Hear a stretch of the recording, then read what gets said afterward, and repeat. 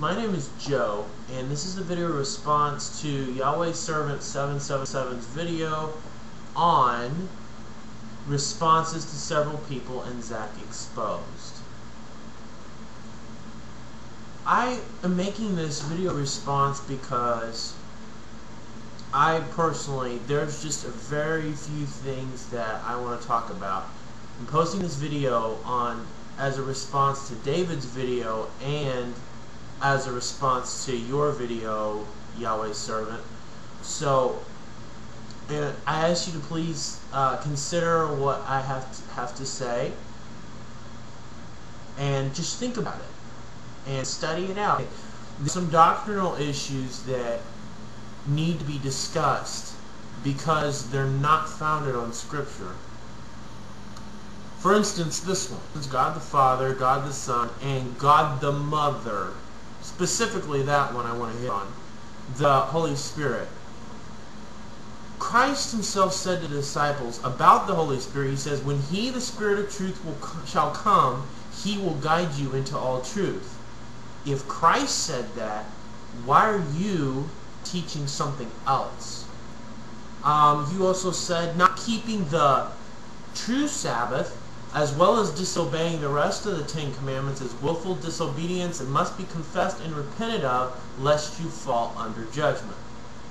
Now, 3 of the earliest church fathers stated that the church body celebrated on Sunday because that was the day that Christ arose. They said that. Why are you teaching something different? You say the Holy Spirit is using this ministry to reach the world with the gospel of Jesus Christ. And my question is, what is his gospel? Because if you answer this question, you're going to realize that God became a man and lived among us and died and rose again to rescue us from spiritual death. Following 10 commandments is not going to rescue you from spiritual death. Please, don't twist Scripture and try to make it say something that it never said. I know Paul specifically speaks against this kind of thing. He says that there are people who twist the Scriptures to promote legalism. And this leads me, on this issue of legalism, this leads me to my last point. You say, we will be meeting all of you in heaven who agree and live by this, your statement of faith. Now, I don't agree with all your points in your statement of faith. Does that mean that I'm going to hell? I thought the blood of Jesus Christ, his Son, cleansed us from all sin. Yes, I believe in following standards that God set in his word and standards of authority that God has placed over you, but following those laws are not going to make you right in God's sight. That's my point. My conclusion. I write here, Zach was judged too harshly. He was condemned to hell just because he stated that the Bible disagreed on certain points with your statement of faith. What you should have done was reevaluate your statement of faith in order to see if he was correct or not. And if he was correct, you should have changed your statement of faith on those points accordingly and apologized to him in an email for misleading him and admitting your mistake. Any man can practice self-control, but it takes a real man to have compassion towards people who don't appreciate his point of view, instead of harboring malice and anger in their heart. Your anger is not indignation, that is a righteous anger, but rather of deep-seated bitterness.